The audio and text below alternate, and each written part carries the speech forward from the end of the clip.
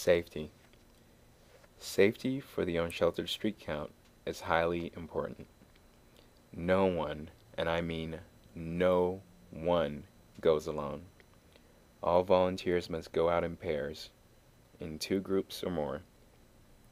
Try to pair a more experienced person with a less experienced person when possible. Do not, under any circumstance, put yourself in an unsafe situation.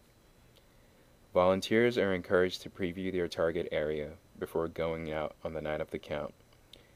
Develop communication strategies using cell phones, a central number, or walkie-talkies.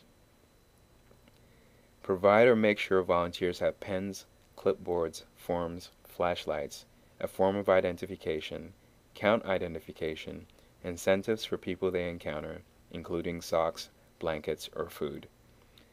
Have a system for volunteers to check in at the headquarters. Everyone should complete work by a specified time, turn in forms after completing them, and provide an opportunity for them to review them for legibility.